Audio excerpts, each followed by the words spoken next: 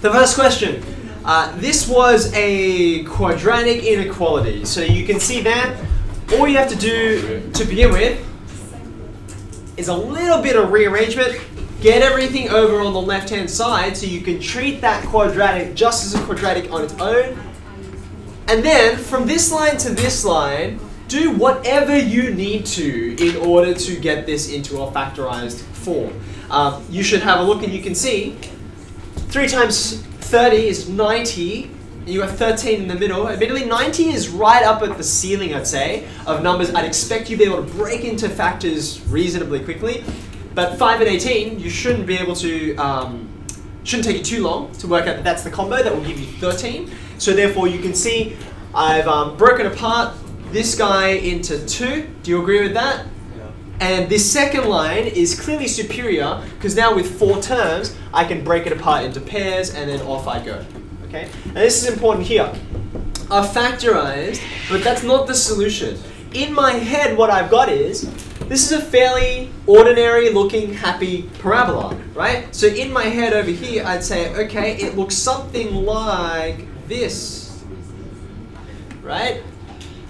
What this tells me is where these 2 points of intersection are over there. One is going to be -6, part of my scale. This one's going to be 5/3. The question is asking, when is this parabola less than or equal to 0? So the part that I'm interested in is going to be this part down here. Do you agree? And that's why it's between -6 and 5/3, which is what gives you my inequality. Thumbs up? Yeah? Okay. Let's have a look at this next one. This is just on number, right? I mean, you had to crunch out Pythagoras' theorem. Did I do my numbers right? What do you think? 104? I admit, even I myself, I didn't write this particular quiz. Some of them I did write, but this particular one I didn't. And I looked at that 104 and I looked at it sideways and thought, did I do something wrong? Expecting a square number. But I checked it all out. You should have noticed these 2 things here. I know they're messy, right?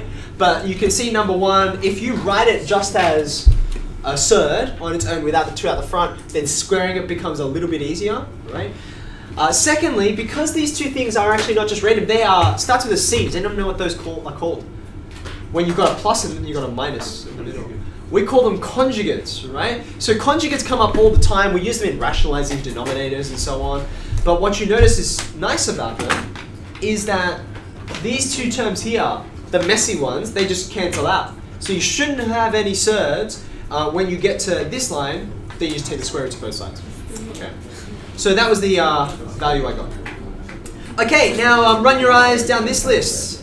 Can you read that? Is that big enough to read? Yeah. Now,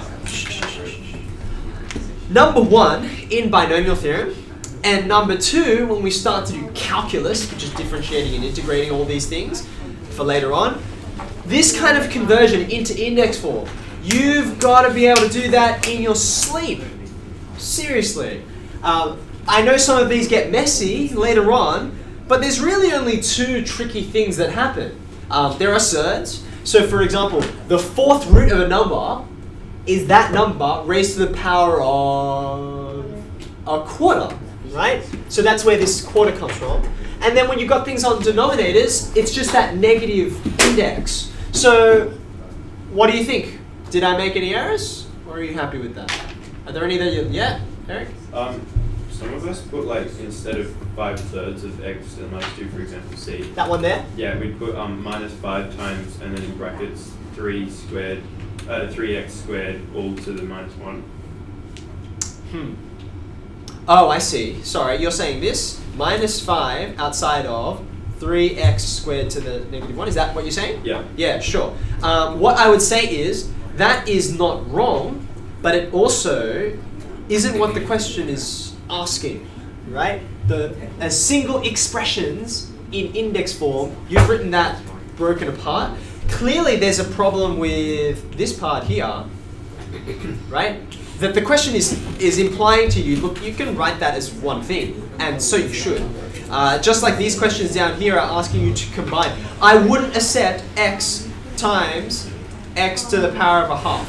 That's not a single expression in index form. So apart from that, I wouldn't accept that.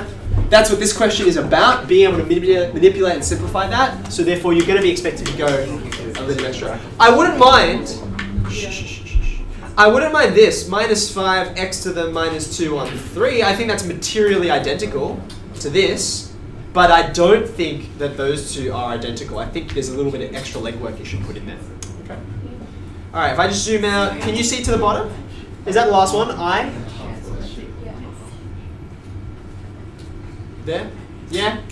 What do you think? Do you want me to hold on a bit longer as you mark? This is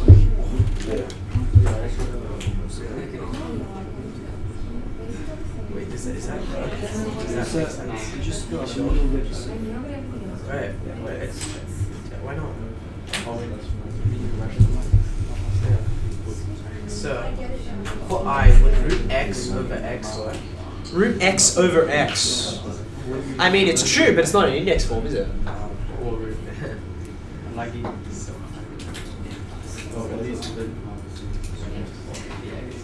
Any more questions? You got Looking okay? Oh my God. You got one. See? Back? This is wrong. Negative a half. Break it down. Okay, if you've missed some of those, that's okay. I'll come back to these if you need me to, but let's move on. Okay. All right. Oops. Here we go. So here we go. This is a simple factorial simplification thing. In fact, there's only two things that you have to do, if that. So you can see there's a few terms in there that I've thrown in just to see if you can identify which are the ones that matter, which are the important ones. So what I've looked at is the biggest factorials I can find, because the biggest ones will give me the most I can cancel. On the denominator, do you see why I've unrolled this just one step? You see why? What am I trying to get at? I'm trying to find the n factorial because I can see that on the top. And I know that's the biggest one there because this n minus 1 factorial, like this might be 10 factorial, that would make this 9, right? So it's smaller, it's going to be of less interest to me, okay? So I just unroll this thing on the bottom, the n factorials here and here cancel, and then once you get to there, that's it, full stop, there's nothing else you can do.